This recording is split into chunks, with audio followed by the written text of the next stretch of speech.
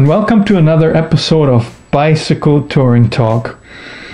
I am Jorg Schlagheck, the one and only, and this is me taking you across Canada, coast to coast, on a bicycle.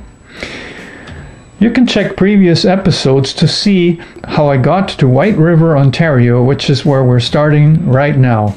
The day was Monday, July the 10th, 2017. It was a very damp morning in White River. My tent was wet both from the outside and the inside of the fly. I was grateful that the inside of the tent had stayed dry, but it wasn't comfortable as you could really feel the dampness. I took the tent down and did my best to shake off the water before packing it away. Since I was out of fuel for my camping stove, I decided to have coffee and breakfast at the nearby A&W. Like all typical fast food breakfast deals, this wasn't really enough, but it was something to get me started. Before hitting the highway, I went to the local Home Hardware and bought a liter of methyl hydrate, my camping fuel. By the time I finally hit the road, it was almost 10 and the fog had dissipated. I could tell it was going to be a nice day as the sun was warming me up already. The ride started out easy with hills that were not nearly as steep and long as I had become accustomed to.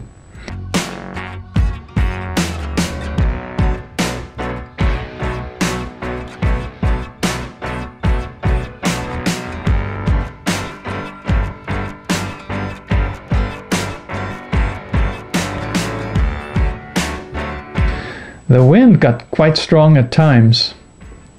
Sometimes it was helping, but it seemed to shift frequently. I made a stop at the next rest area to have some sandwiches and completely dry out my tent. See, I just had a snack here, not a full lunch. My breakfast was earlier, but breakfast at A&W costs you a fortune and is pretty anemic. You know, there's not much there. At least I had good coffee, and now I had my tent out and my sleeping bag because everything was a little damp from the fog this morning, and I'm good to go. I'm gonna go all the way to Wawa and then probably a little bit beyond today because I want to get some distance covered. This was a good decision because it would turn out to be the only chance I get to do that. If somebody could come out with an invention, you know, some kind of treatment like a pill or a cream or whatever that works both against black flies, mosquitoes, and sunscreen, that'd be something I'd buy. These black flies, I'm telling you, they get inside your t-shirt and you don't know how they got there, but they're so tiny and yeah, they bite. The ride toward Wawa continued quite nice, but traffic was heavy at times, which definitely took away from it. The highway was in pretty poor condition on this stretch, so I had almost no shoulder to ride on at times. Then I stopped at what looked to be an old motel that was completely abandoned and had obviously been vandalized.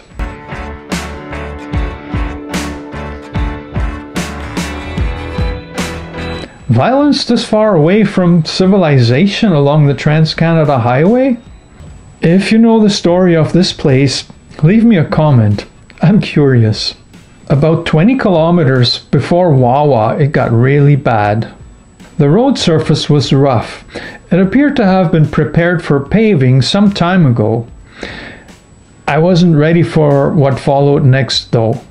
The road, the famous Trans-Canada Highway, was now a gravel road. The part where cars traveled was compacted well enough, but the space beside it was loose and hard to get through by bike.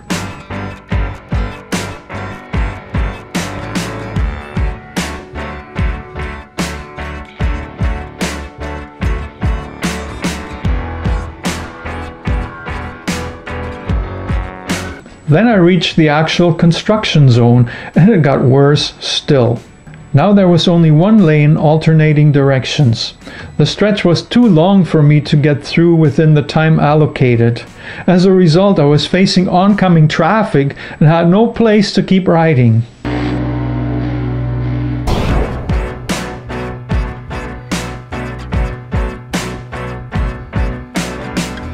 I had to get off the bike to avoid getting killed and breathe the dust of dozens of vehicles, all of which seemed to go faster than the speed limit in the construction zone. I'm on the Trans-Canada Highway, believe it or not. Look at all the dust over there.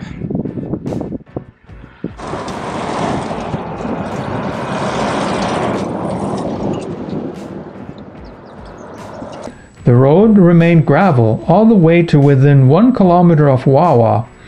It was a horrible ride. I had to find an alternate route.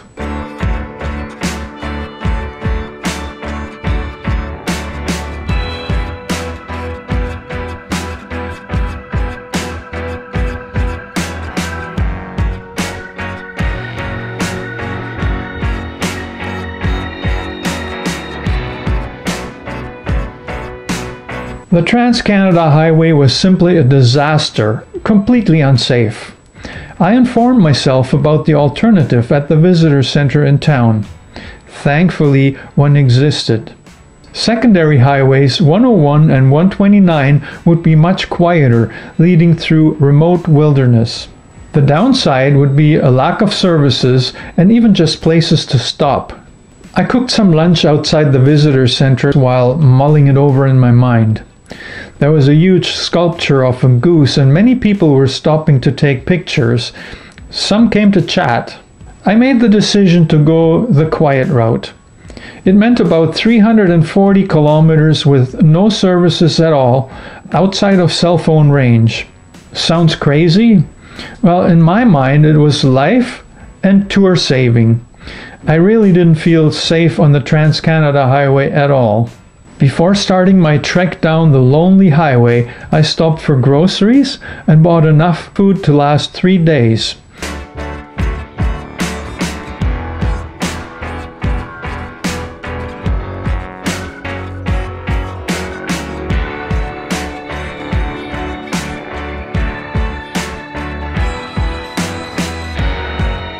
Then I made another stop at the ATM. I also sent a text message to Barbara explaining that she would not hear from me for about 3 days, but to call the authorities if it would be 5 or more. As you can imagine, this led to a bit of an exchange, but hey, my time was limited as I was determined to get started on this and stealth camp somewhere outside of Wawa. The road started off great. A perfect shoulder to ride on and almost no traffic.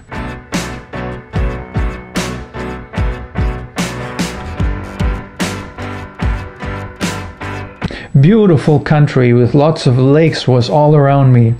I rode for about 15 kilometers before even thinking about where I would spend the night. But it was getting later and I would have to find a place to set up the tent, so I started scanning the surrounding area for potential spots. The terrain just off the road didn't look suitable at all, with lots of vegetation, water, and some cliffs. Then I saw a clearing where a hydro line was crossing the road and thought I could just set up somewhere at the edge of it. It seemed like the perfect idea until I saw a huge black bear snooping around in the bushes. That was enough motivation to keep going. What had I got myself into? There would be nothing but wilderness, and in less than an hour it was going to get dark. My heart was pounding as I was cranking out the riding performance of my life. Time went by and kilometers passed. Nothing but wilderness. Finally, I reached an area that had a forest road branch off and a sign welcoming forest users. This was a bit of a relief, but Mama Bear was still fresh on my mind, so I had to take some precautions. There was 3 days worth of food packed in my panniers. I had read of people hanging their food into a tree so it would be out of reach. I had never done this, and I was worried that if I was going to do this the wrong way, goofy as I am, maybe my food would get consumed by some other savvy wildlife. Some of my food was in cans, the pasta was dry, and the cheese and salami were in a plastic bag, inside a cooler bag, inside a pannier, surrounded by other stuff. In the end, I decided to lock the bike to a tree, complete with all the panniers, about 100 meters away from the tent. If a bear would discover it, the animal would be busy far enough away and I'd be okay. There were plenty of good spots to camp, so I picked one I liked. After setting up my tent, I had a quick snack, checked if my phone had service, which it didn't, and then settled down in the tent just before it got pitch dark. It had been a 136 or so kilometer day according to my odometer. So I fell asleep pretty quickly. Intense cycling will do that to you. All the thoughts that had gone through my mind while on the road were simply gone. What do you think happened the next morning? I'd be left to my own devices if anything or anyone messed with my bike or my food.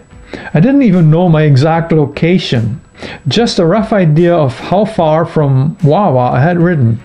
There was a lot of remote area still ahead of me. Even 2 full days of cycling might not get me back to civilization. A minor mechanical failure or flat tire could have dire consequences. What could possibly go wrong? Join me for it when I present episode 87. I'd appreciate it if you gave this video a thumbs up, left a comment, shared the link, and of course, subscribe if you haven't yet. Thanks for all that. More on this tour in the playlist on the right.